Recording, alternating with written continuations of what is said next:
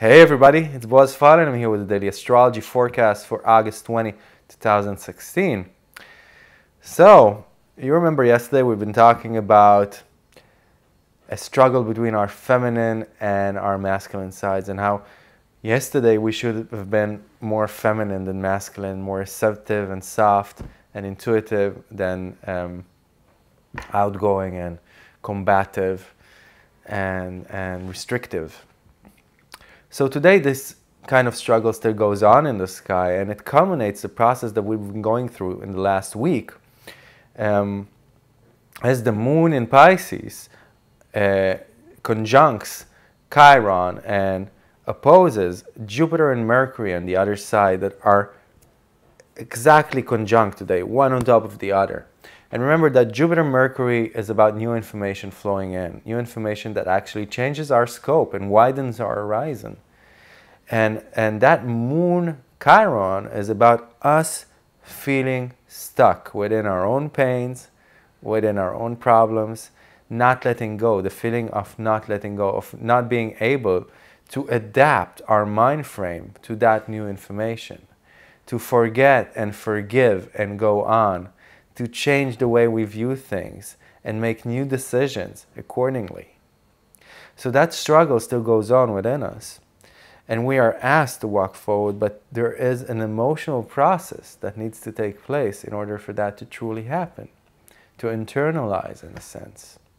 We are digesting that new information, and that could feel like an opposition, like a conflict, at least at the beginning. The moon turns void of course from around 1400 hours Central European Time, that's 6 a.m. Eastern Standard Time. It's still quincunxes the sun a little later. That means that there's still an imbalance between the masculine and the feminine sides, and we need to know how to adapt our masculinity, our ego, our more outgoing side and entrepreneurial side into our feelings and our femininity and our receptive side, our intuitive side. And how do we work with both of them? How do we create a balance between the two of them? And then at around 2100 hours, that's around Central European Time, that's around 1400 hours Eastern Standard Time, the moon goes into Aries, bringing a forward movement, bringing a lot of new energies to be here with us for Monday as well. Not only for Sunday, but also for Monday, I think. So that's good.